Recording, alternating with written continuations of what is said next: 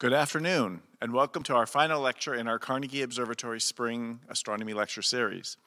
I'm John Mulcahy. I'm the director of the Carnegie Observatories, and I'm also the science deputy for the Carnegie Institution for Science. Once again, we're coming to you live from the Huntington without an audience, hopefully for the last time, but we do appreciate you all watching at home. Before we get started, I'd like to thank our friends at the Huntington for hosting us again, and to acknowledge the Norris Foundation for their continued support of this series.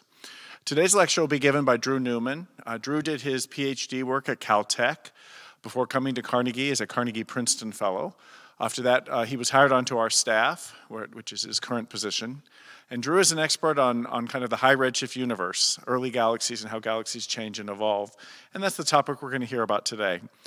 So without further ado, let me introduce to our stage Drew Newman. Drew.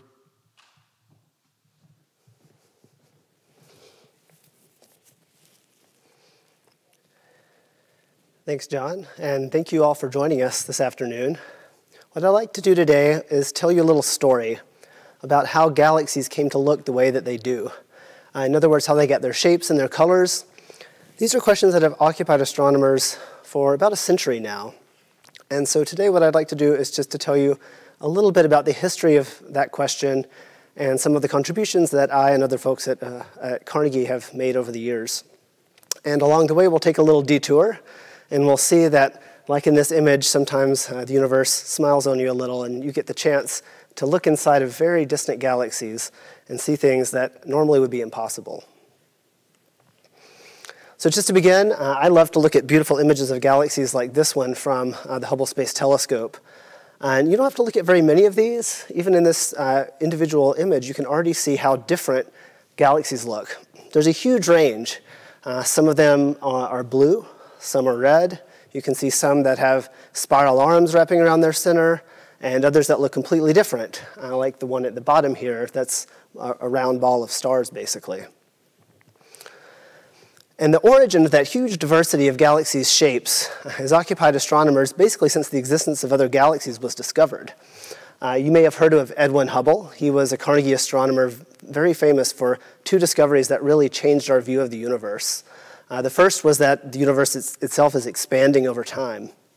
And the second is that the fuzzy nebulae, as they were known, these fuzzy objects in the sky, were in fact each island universes that are entirely separate from our own Milky Way galaxy and located at incredible distances.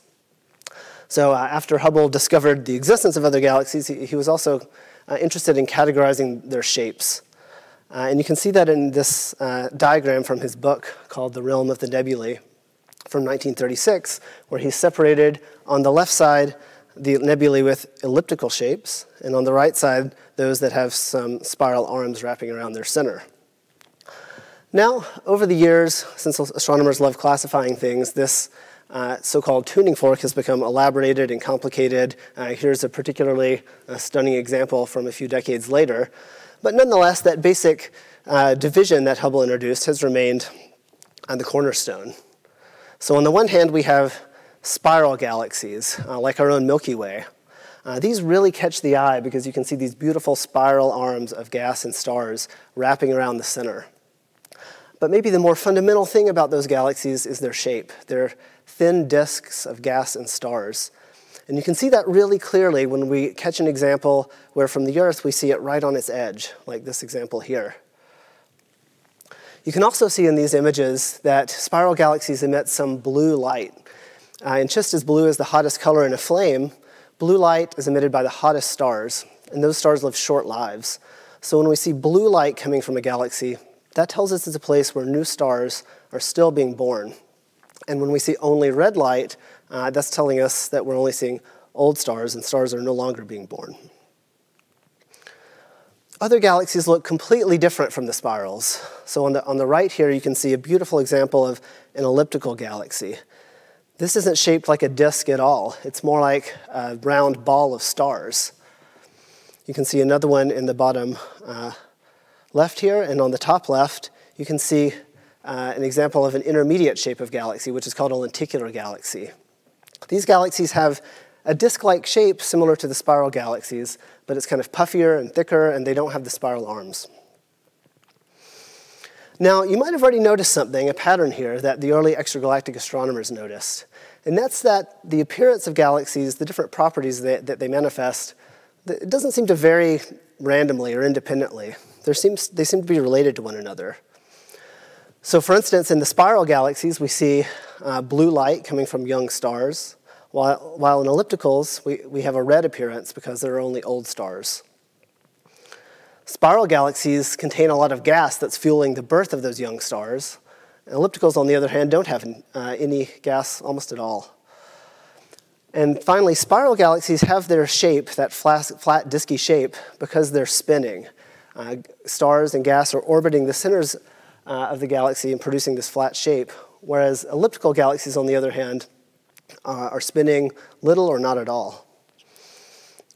So to put it another way, you can imagine categorizing galaxies according to these two fundamental properties that they have, their shapes and their colors. And in this diagram, you can see the spirals on the left, the ellipticals on the right, and red galaxies with little or no star formation happening are on the top, while blue galaxies are on the bottom. And this kind of diagram has a very important clue to how we think galaxies came to be. And that's that most galaxies today fall into one of the two big boxes that you see here. There are exceptions also, so there are blue ellipticals and there are red spirals, but those are much less common. So why is that important? Well, usually in science, when we're trying to piece together a story like how galaxies came to be, we look for the simplest explanation that fits all the facts. So when we see two attributes like color and shape that seem to go hand in hand, it's most natural to think that they probably have a common origin, a common cause.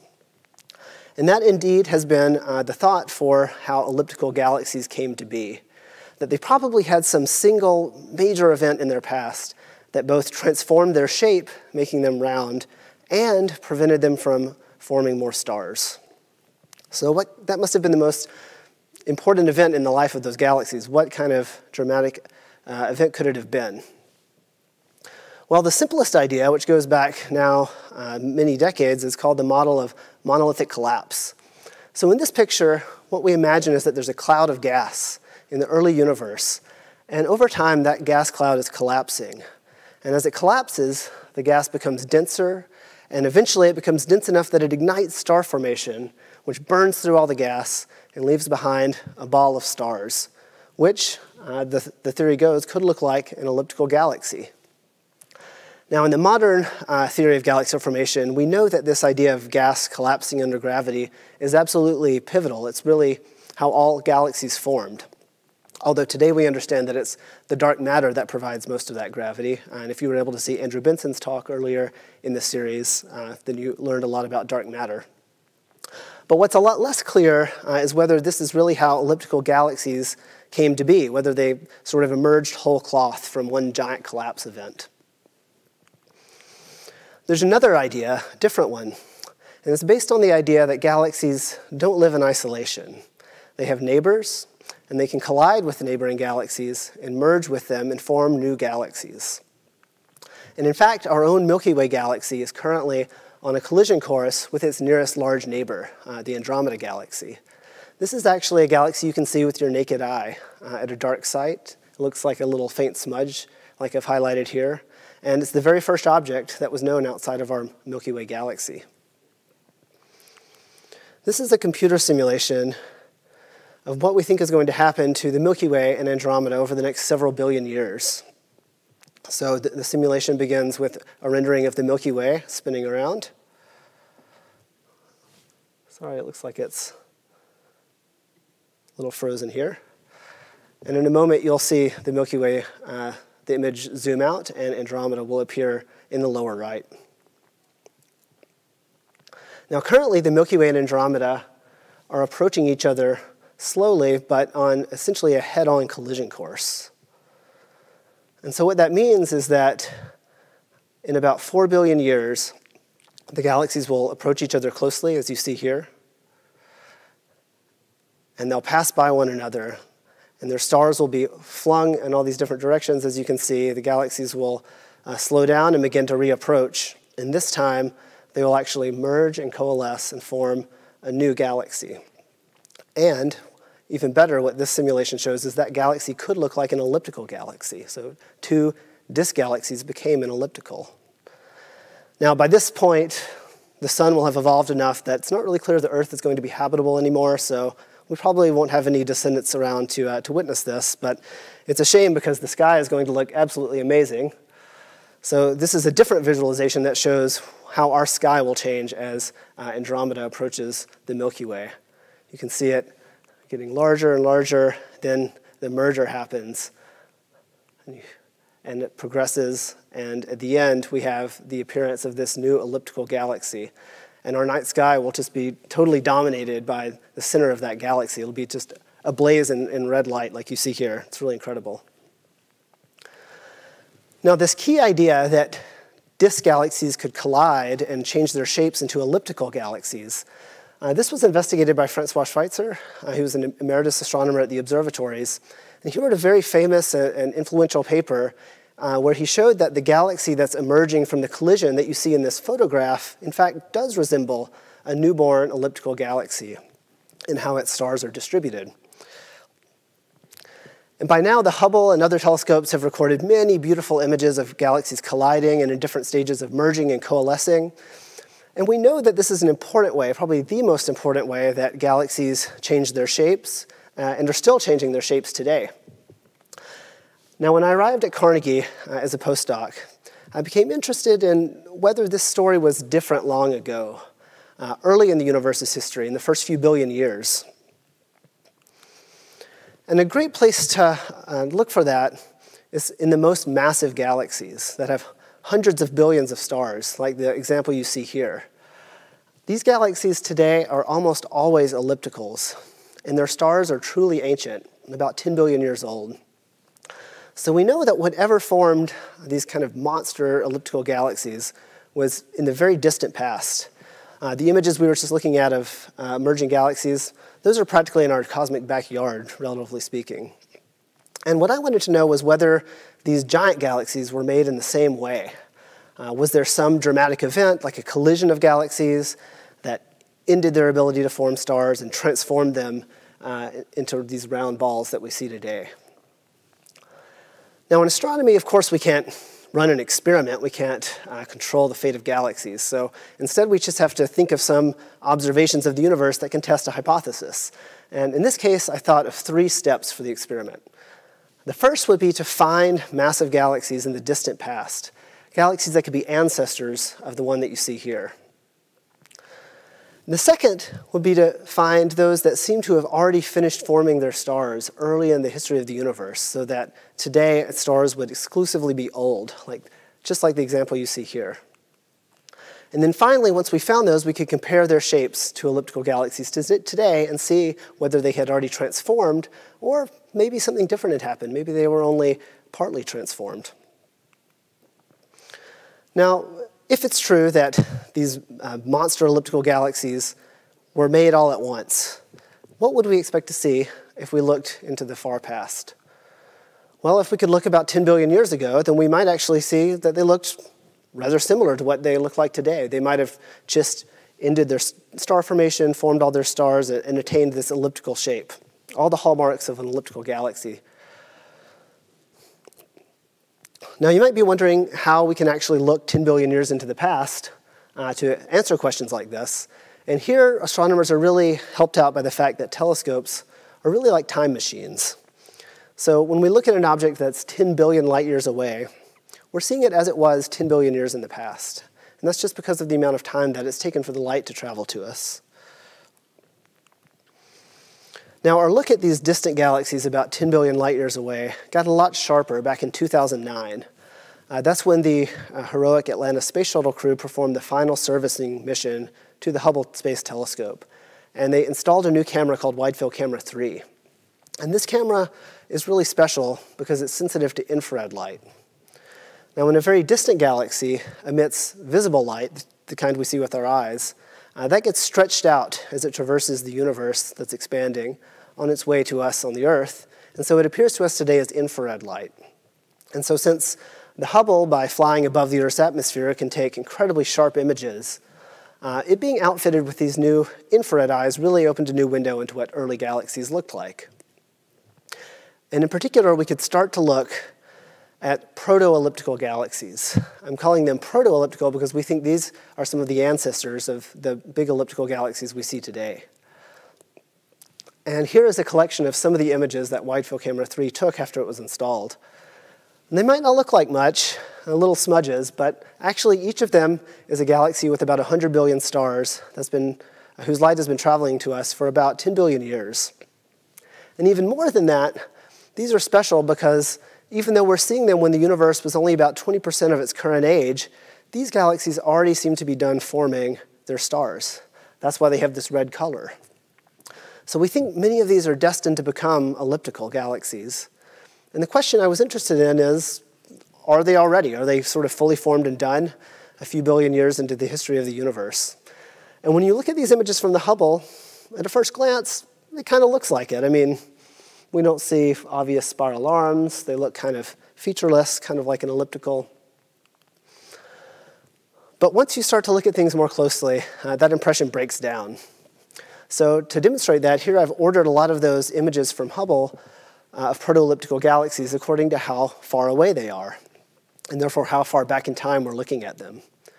And once you can compare galaxies across time, you immediately see something that's very striking, which is that those most distant proto-elliptical galaxies are very small. And I've put everything on the same scale here, so things don't look small simply because they're farther away.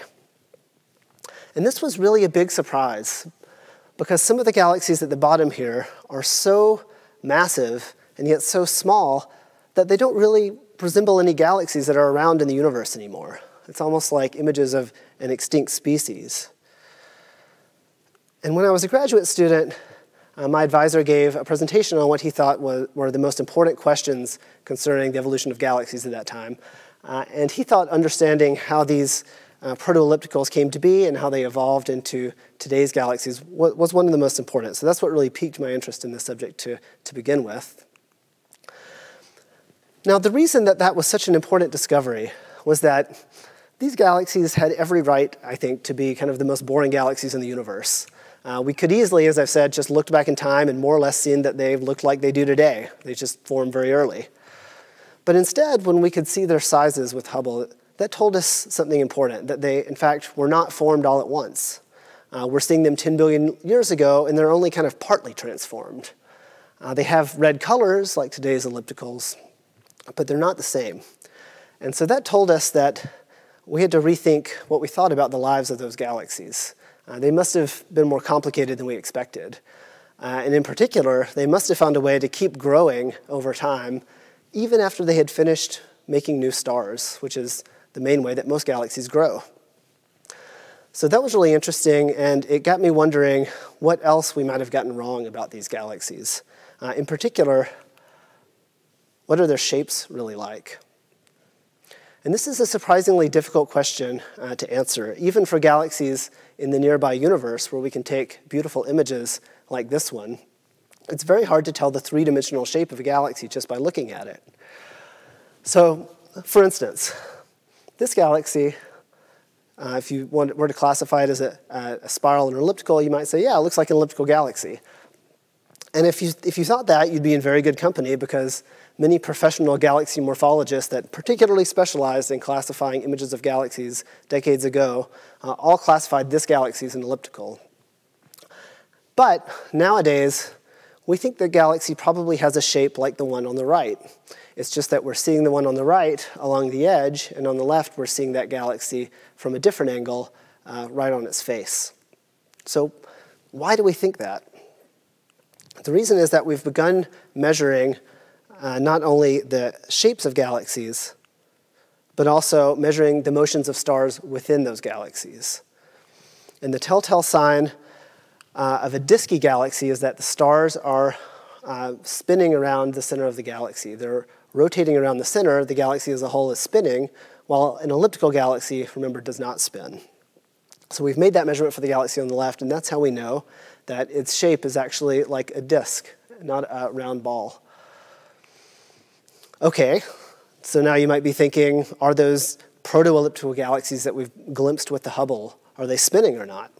That's what we need to know to answer the question of their shapes. But unfortunately, when I was a postdoc, it seemed that we had hit a technological wall.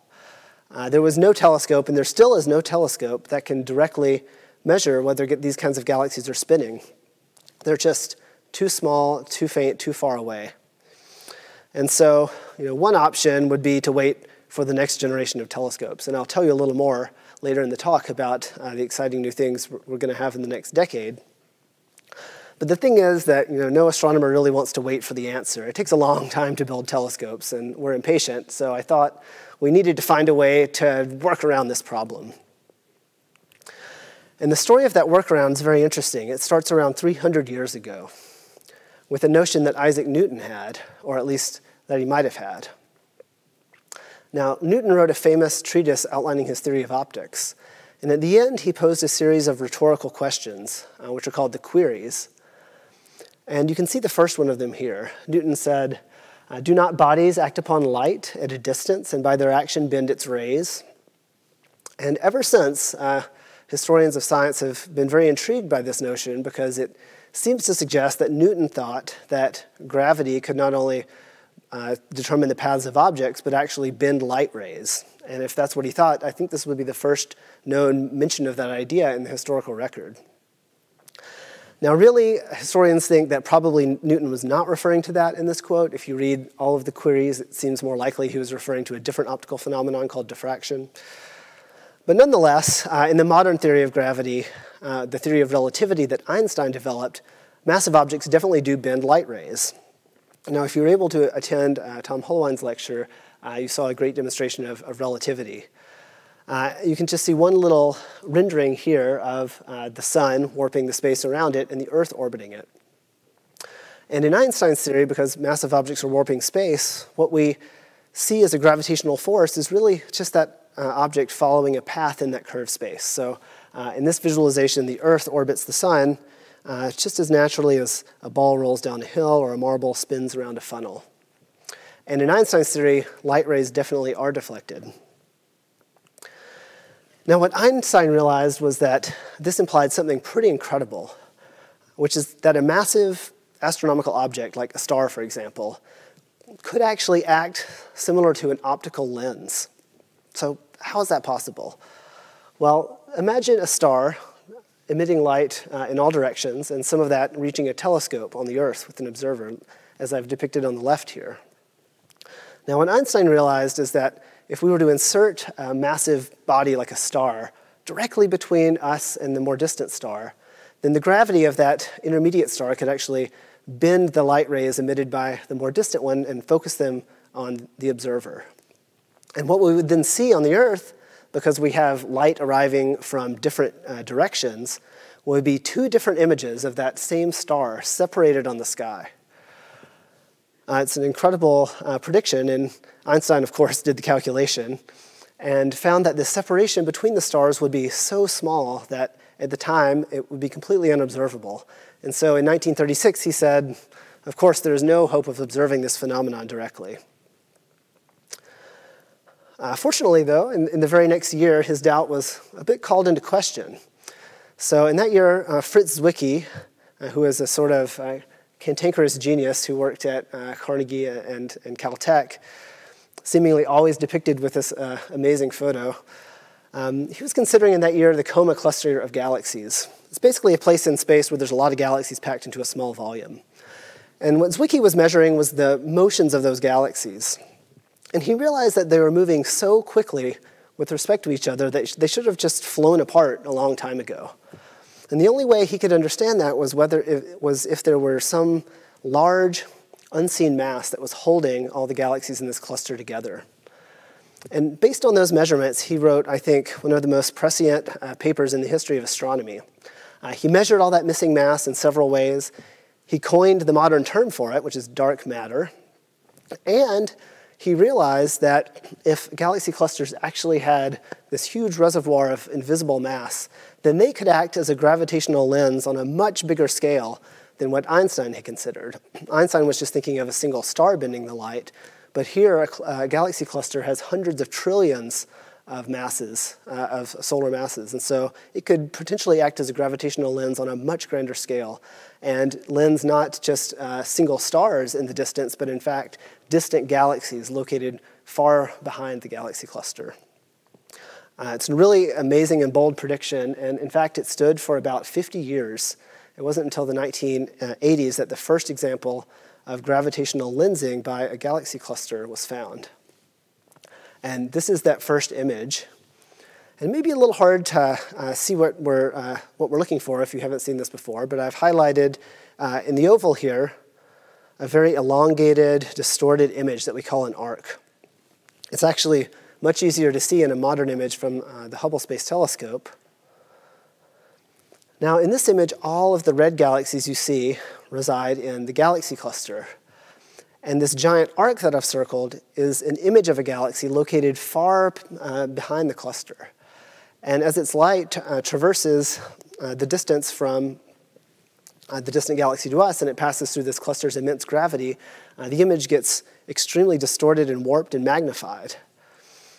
It's a really amazing phenomenon, and it's a very important tool for astronomers too, because basically the cluster is acting like a natural telescope.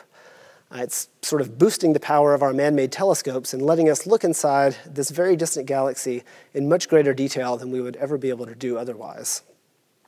And remember, because more distant galaxies we see as they were earlier in the universe, that means we're basically getting a clear look back in time.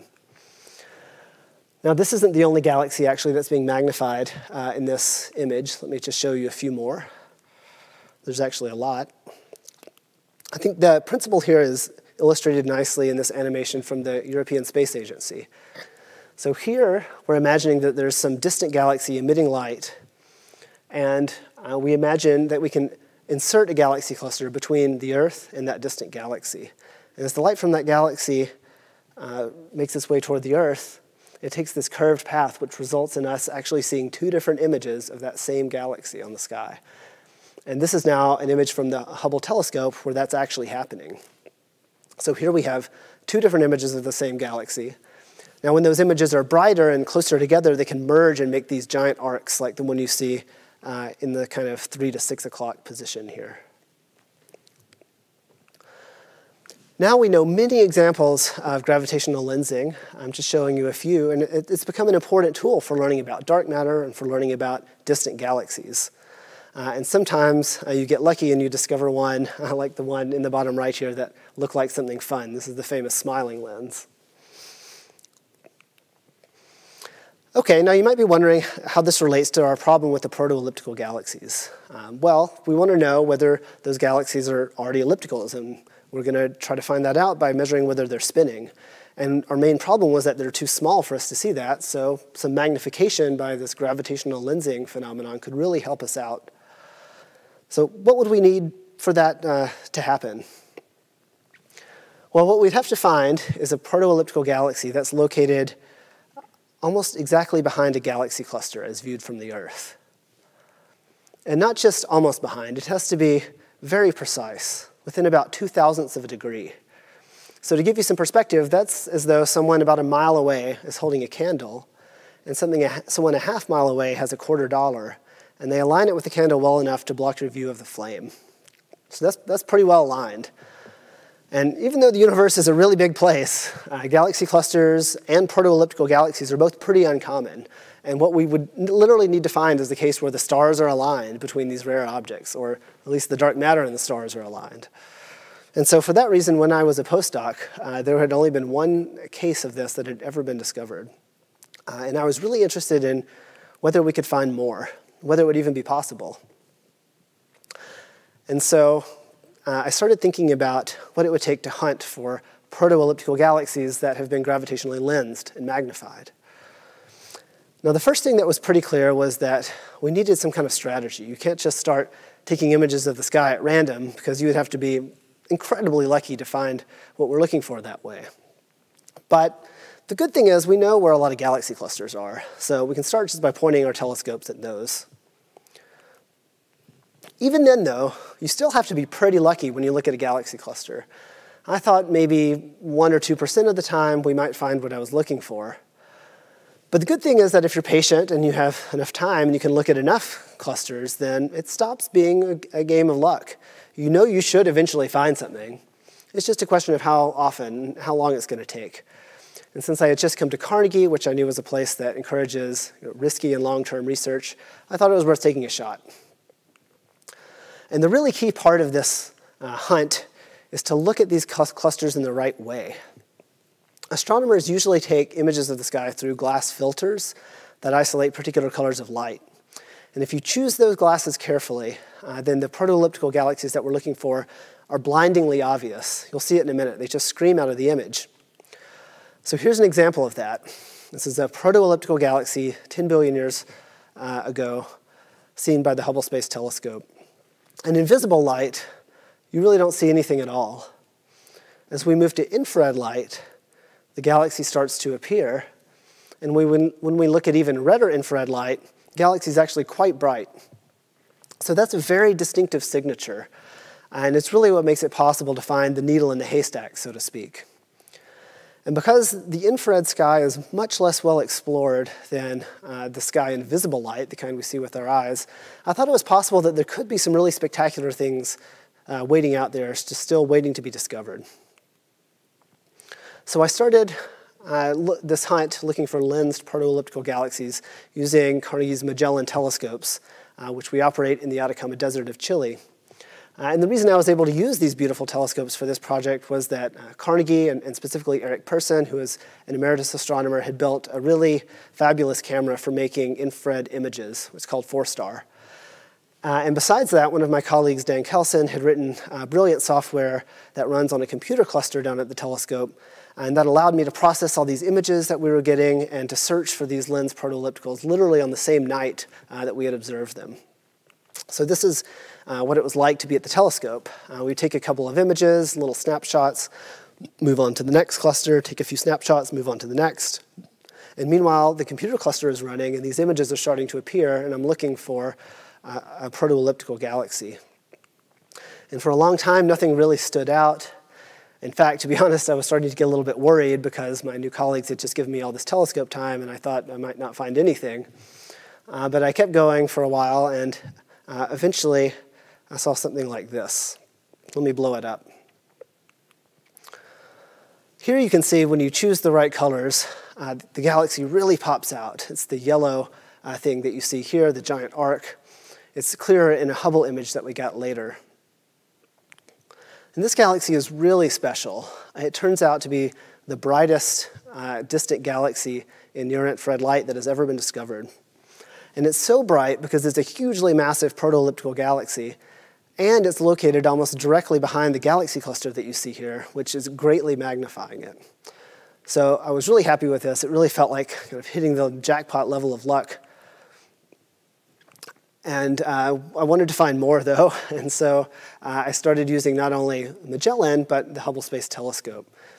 And one of the great things about Hubble is that anyone can apply for time to take data with the Hubble, and anyone can download the data the Hubble has taken. So you can go to this website that I've put here and, for instance, download all of the images of galaxy clusters Hubble has ever taken. And that's basically what I did, and I started looking through all that data also. And in the end, after looking behind about 230 galaxy clusters, we found 5 lensed proto-ellipticals, just what I was looking for. And you can see them boxed in these 5 images. Now for 2 of these, the example in the middle and the one on the lower right, the lensing has created multiple images of the same proto-elliptical galaxy. So that's why you see the numbers 1, 2, 3, and 4. In the other 3 cases, we only get 1 image, but it's been greatly magnified and elongated. And that's really just what we need to be able to start looking inside of those galaxies now that they've been blown up by the lensing. Now, if you remember what started us down this road, it was the question of whether these very early galaxies had already transformed into ellipticals like we see today, or perhaps they look like something different.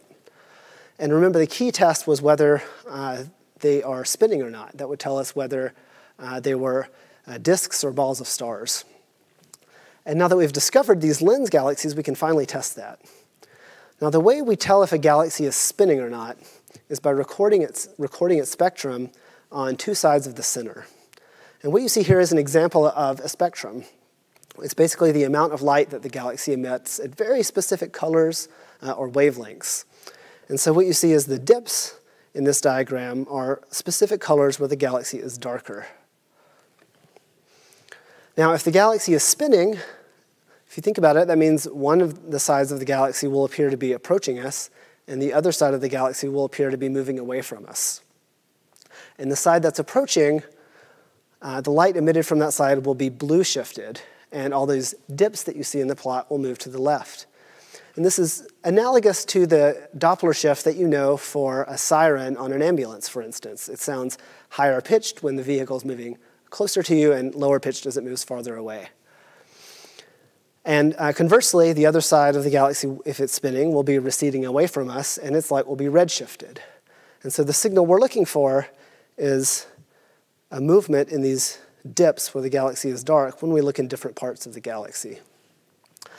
And in the very first case where we tried to do this, the lensed proto-elliptical galaxy that you see in the image on the left, that's exactly what we found. One side was blue shifted, one side was red shifted.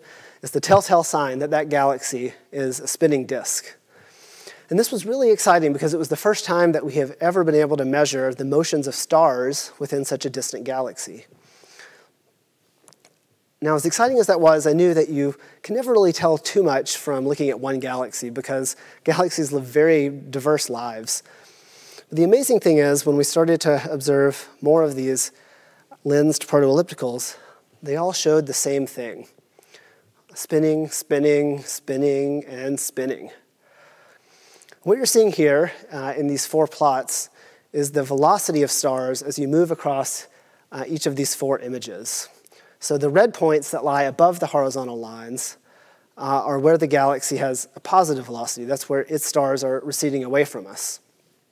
And in every case, what you see is that the left side has this redshift, and the right side, conversely, where the points are colored blue, is blue shifted. It's approaching us. So this was really exciting because we have only 4 measurements, so not a terribly large amount, but they were all telling us the same thing. And that's that these galaxies are not like today's elliptical galaxies. They may have stopped forming stars, giving them their red appearance, but they don't have the same shape. Fundamentally, they're disks of stars. They're not round balls yet. And finding that these huge red galaxies are actually tiny, rapidly spinning disks of stars was really strange to me. It's kind of like discovering a transitional fossil because galaxies like that don't really exist anymore. So to put a bit of a biological analogy on it, we might think that seals evolved from a land-based ancestor, but when you actually find a fossil of a walking seal with feet, it's still strange and exciting, and it's really what you need to prove the case. So this discovery and a lot of others by astronomers around the world are leading us to rethink our history of how the biggest galaxies came to be. They might have been, as I said, the most boring galaxies that just formed quickly a few billion years after the Big Bang and then basically sat around doing nothing for the rest of the universe's history. That's what this little cartoon suggests. But now we think that these galaxies actually had a more complicated and interesting life, and they actually kind of emerged rather gradually. Now, I'll show you a little timeline outlining this new picture. The earliest parts are still, I think, the part we know the least about. In the first couple of billion years of the universe, we know these galaxies must have been just bursting with star formation. But then at some point, a few billion years after the Big Bang, for reasons that we still don't understand, and which are the focus of a lot of research, that star formation stopped. And what we've now learned is that the relic that is left behind isn't a fully formed elliptical galaxy.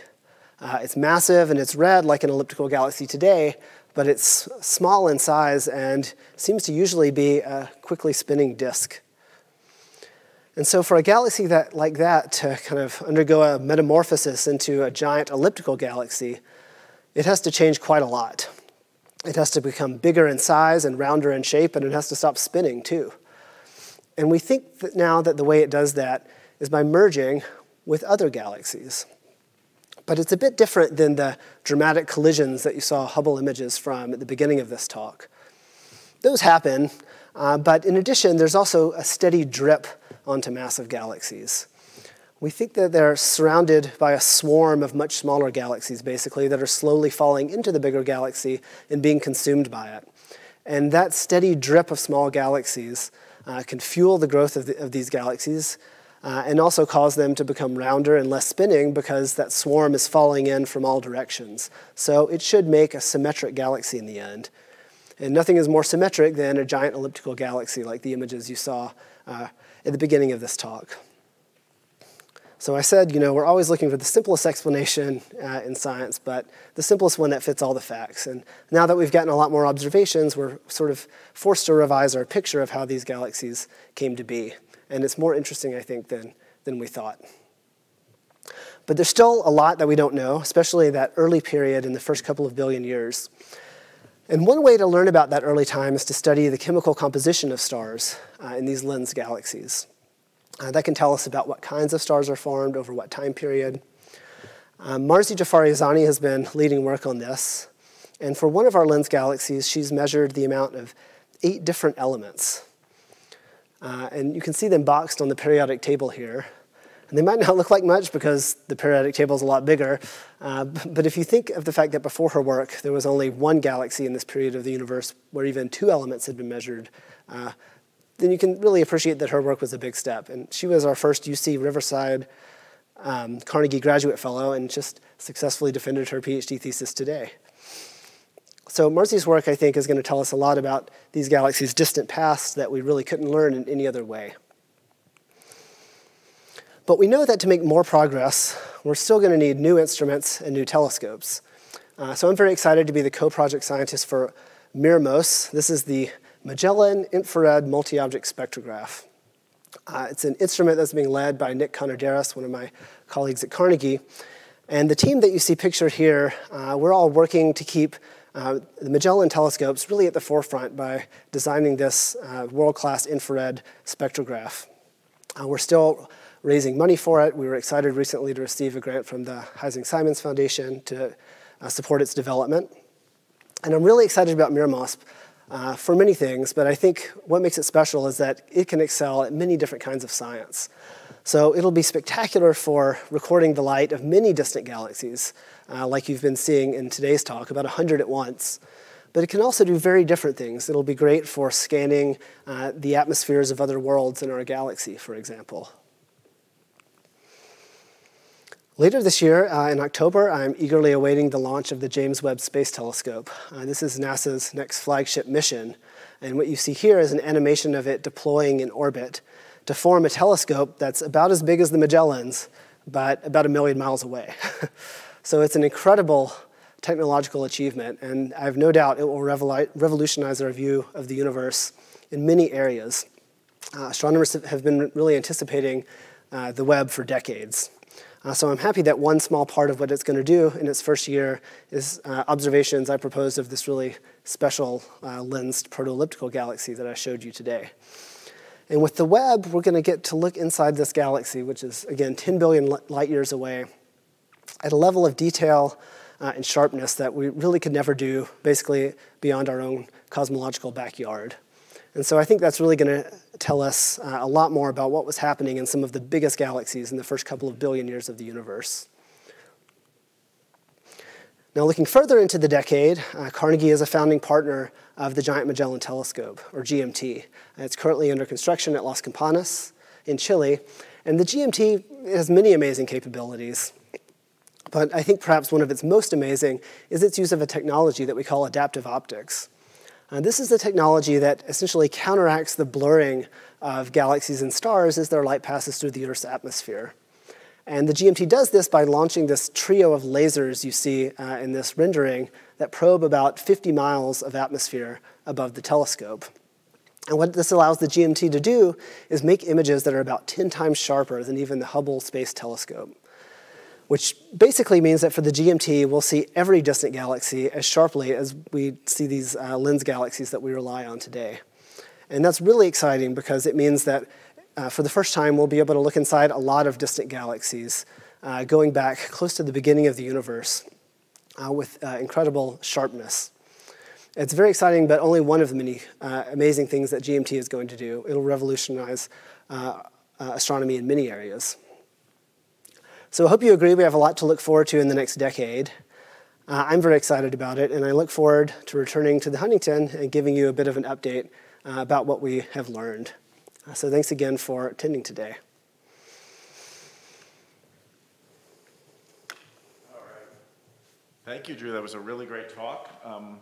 As always, I always learn so much from the talks. It's always fun to hear about them. Even though I'm a professional astronomer, I always get to hear the newest and exciting things.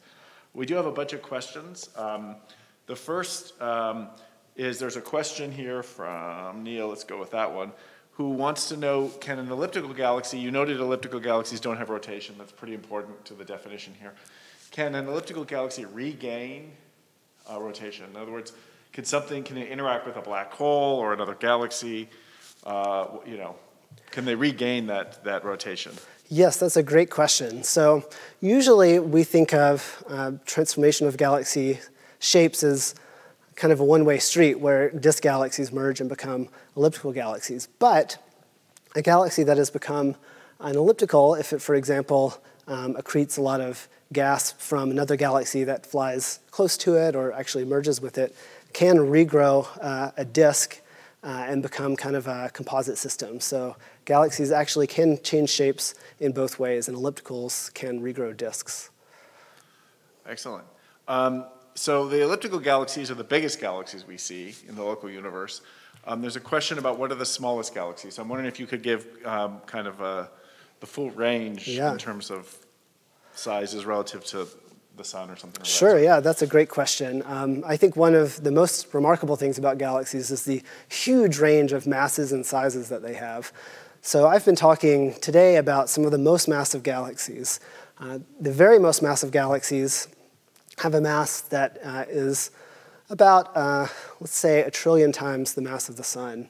And those galaxies sit at the centers of galaxy clusters that we talked about, and they get so huge because they're kind of like galactic garbage disposals. They're surrounded by these big galaxies that are pulled in by the gravity of the galaxy cluster and kind of coalesce into these monster giant galaxies. But at the other end of this spectrum, there are tiny galaxies near to our own Milky Way that have a mass less than 1 million times the mass of the sun. So that's a huge range, and those galaxies are mostly dark matter and might only be as bright as a few hundreds of suns. So there's an enormous range of galaxies, and I've only touched just a little bit on their true diversity today. So related to dark matter, I'm wondering, we always get lots of dark matter questions, and I'm wondering if you could say something about lensing in terms of dark matter. Can you use lensing to find dark matter? Is the question. Yes, that is a great question. So one of the things that lensing is useful for, besides magnifying distant galaxies, which I emphasized today, is that it provides a way to measure the mass of the object that is doing the lensing. So I talk specifically about galaxy clusters acting as lenses. And in those instances, you can use observations of lensing to weigh the cluster, basically. And this is actually one of the pieces of evidence for the existence of dark matter, because lensing tells us that the amount of mass in these clusters exceeds the amount that we think is there in stars and gas by a very large factor. So lensing now is used not only to determine, for instance, that clusters are mostly dark matter, but to do much more detailed work and map out how the dark matter is distributed within galaxies and galaxy clusters. And that's important because we still don't know what the dark matter is, and we're trying to get at that and learning about more detailed picture of how it's distributed in galaxies can give us some clues about the nature of what we think is a new subatomic particle. So, of course, the other interesting topic that we heard a lot about in Tom Holline's talk are black holes. And so there's a question, do these giant ellipticals have black holes, and why? Yes. The first part might be easy, the second one might be harder. Yes. Go ahead. Yeah. Yes, so one of the interesting things about black holes is that they seem to know about the galaxy that they live in. So very massive galaxies, like the ones I've spent most of this talk focused on, have the most massive black holes that we know about, billions of solar masses. And they have the opportunity to grow because, in part for the same reason that these galaxies have grown. The galaxies have a lot of mergers, or maybe they're in the center of a galaxy cluster, and they can accrete a lot of material from other galaxies that feed the growth of those black holes that we know lurk at their centers.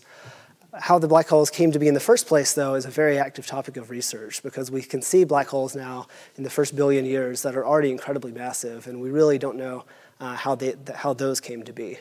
One of the other really interesting things about the GMT is that it can take such sharp images that it can actually it will actually be able to measure masses of black holes to much greater distances much earlier in the universe than we have ever been able to do before. So I think we'll be able to have kind of a new census of black holes and how big they are and how they've grown over time in the next decade. Great. Okay, we'll do one more question, and then we'll wrap up. So you've looked at these kind of proto-ellipticals, these things way back, right, that look kind of like ellipticals in some ways, but clearly not in all ways. Mm-hmm. And then we have ellipticals kind of in the local universe. So somewhere in between there, the ellipticals have to start really looking like ellipticals. And I'm just wondering how far out, do we know where that is yet, and how does one explore that? That's a great question. We don't really know where that is yet, and that's because it's very hard to measure the motions of stars in galaxies, even ones that are quite a bit closer than the ones I've been talking about. So the latest measurements show us that about, let's say, 7 billion years ago or so, galaxies were still spinning more than they are today. So they hadn't yet fully become ellipticals, even, say, 5, 6, 7 billion years ago. But they were sort of on their way. They were less extreme than the galaxies I've been showing here. And so what we're working to do now is build up bigger samples, because once you start going 8, 9, 10 billion years ago, we can count on my 2 hands the number of measurements that we have. And so we really need to get a few more measurements and to be able to actually track out the history of how elliptical galaxies really emerged over time. Great, excellent. So as always, the answer is more work and more observations, more telescopes, more instruments, and more data. Yep. Well, thank you, Drew, for a really great talk, and thank you, everybody, for joining us for our series. Again, we look forward to seeing you, hopefully, many of you in person in the spring, which will be our 20th series in 2022. That's very exciting. Our 20th year of the series. We'll hopefully see many of you in the meantime at other events. And thank you again for joining us. Thanks, Drew.